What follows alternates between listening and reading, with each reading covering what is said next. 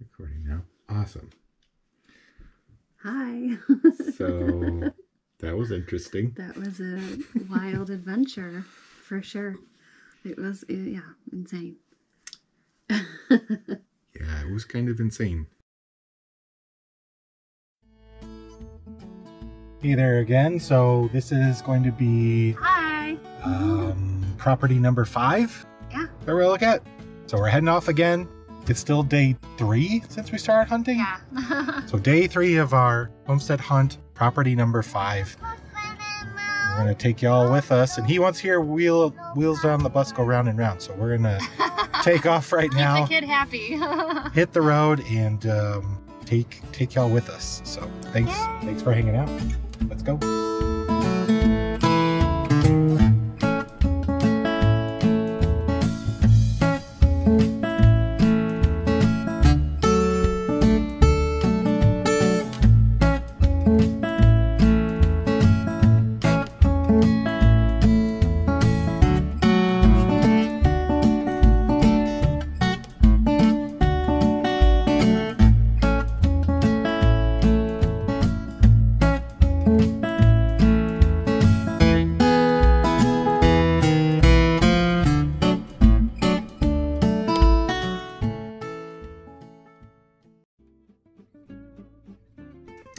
We didn't get to see the property. No. It was, yeah, insane. Yeah, it was kind of insane. We had looked at one property early in the day, which is actually the video before this. So if you haven't watched that video, there should be a link somewhere up here. You can click on that and watch the first property that we looked at today. Well, and now the only property. This is the second property we attempted to visit today. Right. But yeah, we didn't get to see it. We didn't get to see it. No, and it's not because our realtor wasn't there. She was there, and the property owner was there, but we weren't because we couldn't find it. We couldn't find it. We couldn't find it. We drove an hour and a half northwest of where we currently are to look at the second property we're going to look at today.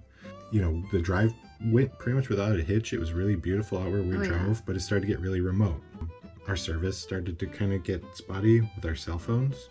I think fortunately with Google Maps, once you route your phone somewhere, it kind of knows how to get there regardless. But once you try to route anywhere else, we've learned, when you don't have service, you're kind of, well...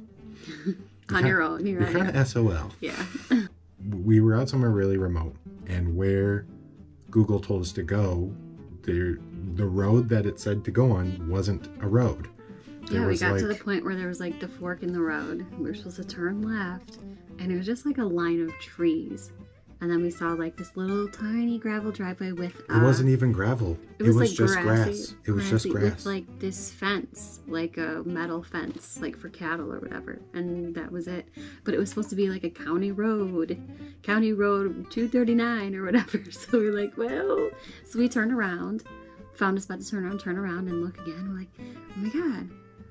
So we literally drove past the same spot again. Yeah, to like double check. Are you sure there's no road here? Like, are we missing just something? to see if we missed something. No. So we drove back again, and it was clearly an old, really old like trail, maybe. Trail, yeah. But again, it didn't look like anyone had driven over for a while. It was literally just grass, and it looked like it was kind of off-road. And we have an SUV, but I wasn't going to take the risk. And then, to unlatch somebody's gate. It was not a county road, yeah. We drove a to little where we ways. Could get reception. Get reception, and...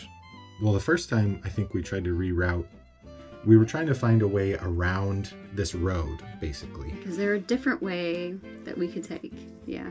Right, so we tried to kind of drive past that and kind of drive up some roads, but even then, Google just kept trying to take us that same way.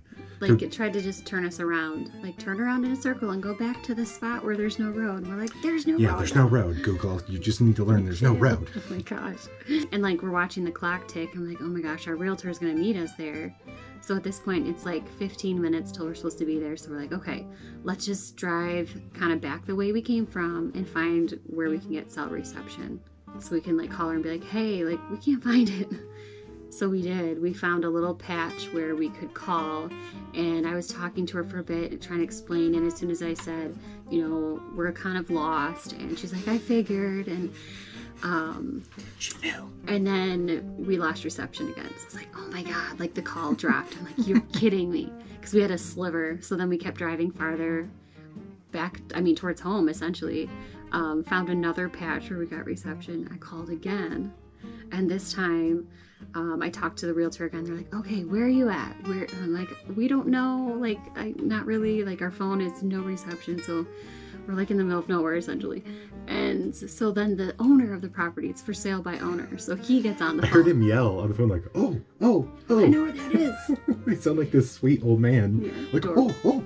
I know where that is. But his directions, it was like, we got directions to this JB Swanson Road. Oh no, it's called Swanson Road. Also, so like we tried to find, I was like, okay, I think we could try to find Swanson. He's like, if you get on there, turn right, then turn left. I'm like, all right, let's just find that road and then we'll figure out the rest. It was totally like the... Find Swanson, find Ridge. Okay, if we can find those roads, and then his road's right off of that. But it was totally like the, when you hit the railroad tracks, you've gone too far kind of directions. So it was like all this like circle of directions back and forth. Like when you see the old trade shop or whatever, it's like, then you turn right or something. It's like, but it depends on what direction you're coming from. So I'm like, well, we're going north, trying to go north, but yeah. So it was like so confusing. Well, don't forget too, some of the road names, he's like, oh, some people call it this, but some people call the road this. It's yeah, like, oh yeah, yeah. So it's also called this, but it's probably labeled as this. And we're like, oh my God. So we finally found, so he said, look for Swanson. All right, so we looked for Swanson. We found a JB Swanson. I'm like, all right, this is the one. Swanson, JB Swanson, same thing. So we turn on to it. I'll let you pick up the story here. Oh my God. Yeah, we turn on to it and it's essentially... like, is it dirt road? It's or pretty is it much gravel? dirt. There was hardly any gravel. It was mostly dirt. And it was kind of... starting to get dark, of course. We're like, hard like it to wasn't see. the kind of trail like, okay, you're going to go straight and just keep going and there's going to be like properties. It literally was like a winding path through the middle of nowhere. Literally, you would be driving and see what Google thought was another road was basically somebody's driveway and their house would be right there. But it was very, very remote. And it was literally just dirt roads. There's no mailboxes. There's no road signs. Right. It's literally just a trail going through. Right. And supposedly there's roads out here. It is, well, eventually we get to the end, actually. We get to the end and like, it's a freaking dead end. It said like so-and-so's family farm. And there was a gate, of course, so you couldn't go through. And then the other way had another gate. There was like a fork. And we're like, all right, we're at a dead end. So we turn around. I'm like, all right, there's this little gray line. It looks like it could be a road. Maybe that's the Ridge Road we're supposed to look for. So we travel all the way back through the dirt road, and then we're like, was it this way or this way? Is that a driveway? I think it's a driveway. I think we keep from that way. Finally get to this little gray line that looks like a promising maybe something. By this time, it's what, like a half hour after we're supposed to be there. I'm like, possibly oh my even God. after, because you gotta think we spent all that time also just talking on the phone, trying to find spots for reception. I think it was easily over an hour. Probably. It was getting so late. And then by that time, the baby had been in the car forever. And so he was getting a little antsy. I'm like, oh God, we're running out of time. And we're still an hour and a half from home. Like once we find the place, we have to go in and look at everything. And then we'll have a crabby baby. And then we have to drive an hour and a half home. Oh my gosh. So we find the little gray line's coming up. It's coming up. And I'm watching on my phone. I see it coming up. Get ready to turn here. And we look and it's just like a fence. I'm like, you have got to be kidding me. So at this point, was that when I was just like, we're going home? Yep. I was so beyond the point of like trying to call and figure it out again. Because it was, probably at that point, it was at least an hour after. So. But luckily, I think we did forget this. So when we finally did get cell reception earlier, when we were trying to get directions, I knew that if I didn't set home on my phone so we could get home, that we would have a hard time finding our way home. So thankfully, when we were there, even though she was still trying to navigate and talking to the phone, owner, I set my phone to home because I knew that we wouldn't have service. Oh, I called and she didn't answer. That's right. So then I texted and I was like, we're just gonna head home. Like the baby's getting squirmy. Mm-hmm.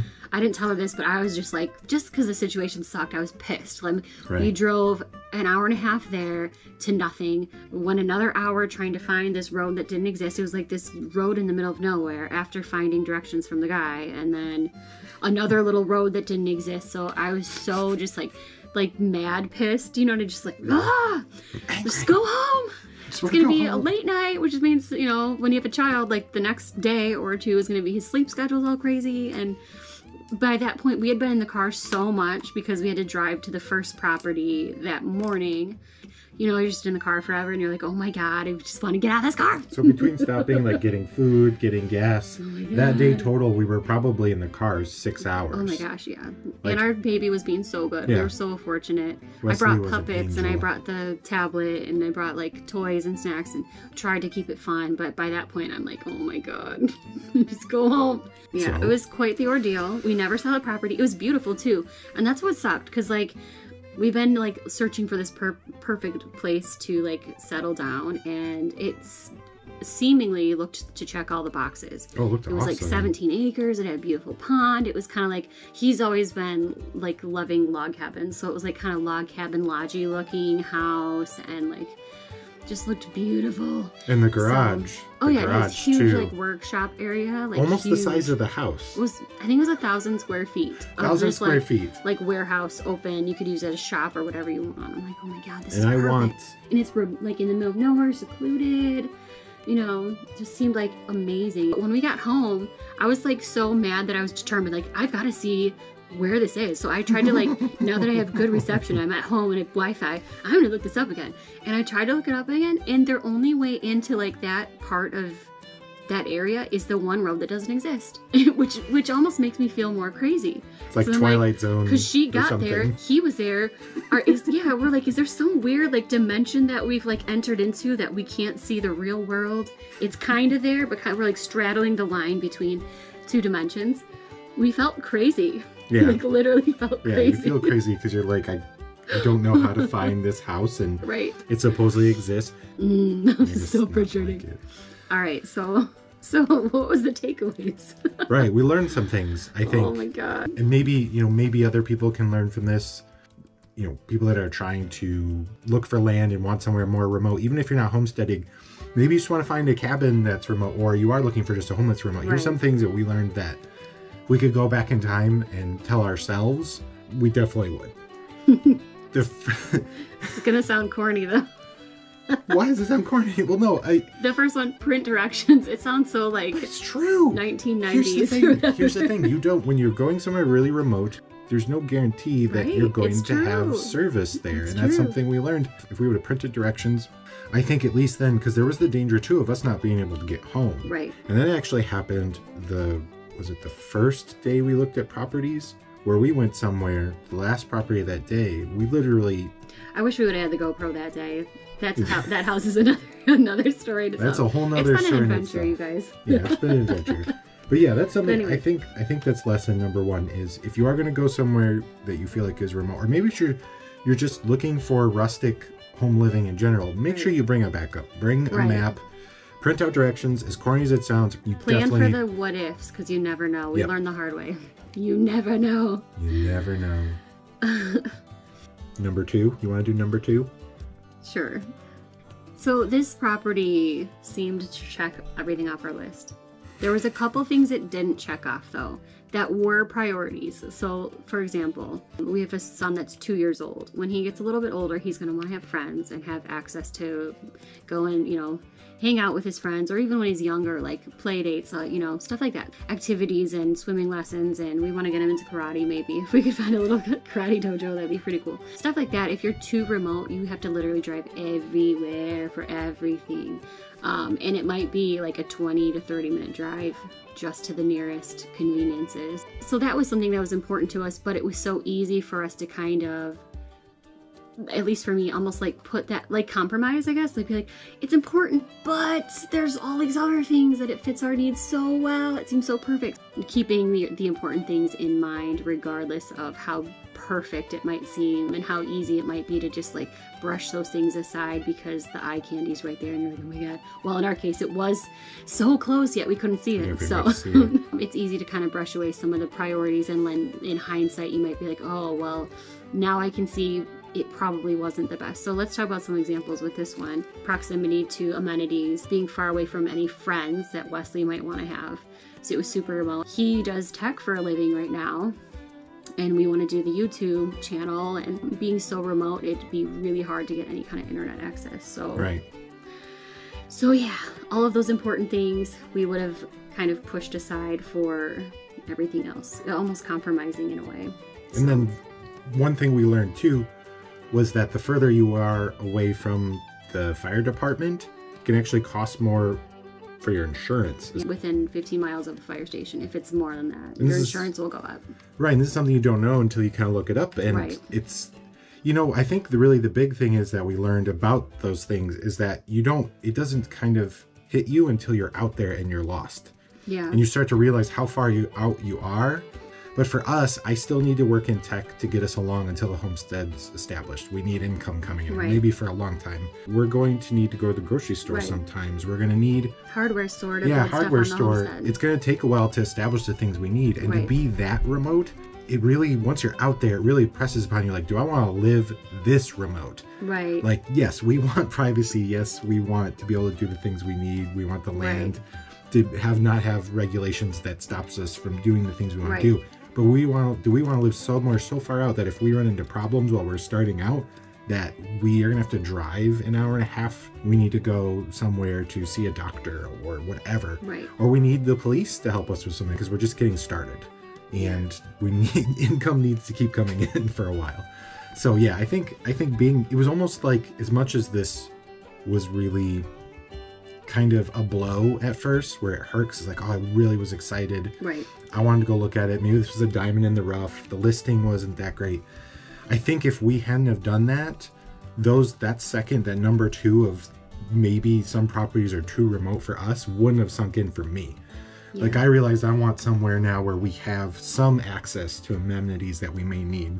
And so it kind of changed what properties looked the best to me in my mind, like what fit our needs. It kind of goes to almost the third point we want to talk about, is like, sometimes things don't work out, and that's okay, and you have to roll with the punches and adapt. And I think that's what happens. Like, our needs adapted then. Yeah. And you won't know until you experience it or someone else experiences it. So hopefully we do this video and someone that is, earlier in the stages than us, or is at the same point as us, watches this and goes, oh gosh, I still need to have internet for this, and satellite internet's not going to be good enough, or we're not going to be able to produce any food probably for a while. I mean, we're going to have to do everything from scratch. Right. Start a garden, get chickens to have eggs and raise the chickens. They're going to have to, become old enough to produce eggs and build the structures and everything. So as much as it hurt, as much as it stunk, to have half our day wasted, to waste the gas. And I want to touch on something on the adapting note. I'm a big dreamer, so when it comes to, like, we've been wanting to do this for a while, the homesteading thing. We worked really hard to get to the place we are today, to where we're actually house hunting. Like, so exciting that we're actually doing this. With being a dreamer, I get almost hung up on, like, I want that life so bad. So when there's something like this property that seems like, oh my gosh, the whole day, I'm looking at the map like, okay, we could put this here, we could put this here. I wanted, we could finally do this and we can do that.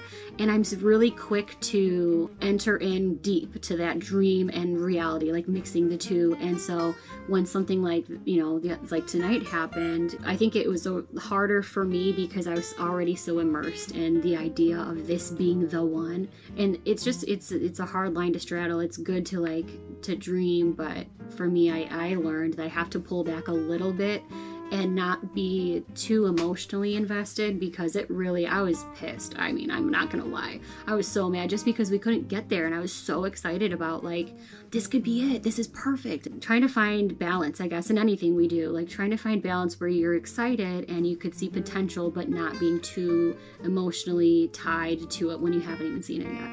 And being, like he said, roll with the punches. I need to do that more. I'm not good at that. I don't switch gears easy. Lessons learned. It's made us better people, and hopefully there's something else out there. We really liked that first property, so we'll see what happens with that. We're going to talk about that tonight and see if maybe that's the one we want to put in our It was the second property, technically. It was the first property today. Yeah, so we've seen... technically it was... the third total, right? No, fourth. Oh yeah, fourth. Because the first two we haven't told you about. There are two really creepy houses. We'll get to those. Those are stories in themselves. On another video. And then, the really pretty house that was over budget. And then... the one we saw today. The one this morning. And then the fifth one would have been the one we never found. The one we never found. So it doesn't exist. Interesting. So we have a lot to think about. We're kind of tossing around the expensive ones. That's the one that I would loved. It has a lot of charm, but it's over budget. But then this other one from this morning is beautiful too. So we'll see. Lots to think about, lots to talk about. Yep. So yeah, that was our interesting story for the day. Yeah. As always, we really appreciate you guys hanging out with us, following us along in our story, and we're really excited to continue to bring you along. So see you next time. Bye. From the closet. Like, we'll explain that Over too. and out. Hi there. Thanks for watching our video. If you enjoyed the video, please click the like button as it helps us out tremendously. You can also help support the channel by clicking that subscribe button. And if you'd like to be notified the next time we post a new video, click the bell icon as well. Thanks so much. We will see you next time.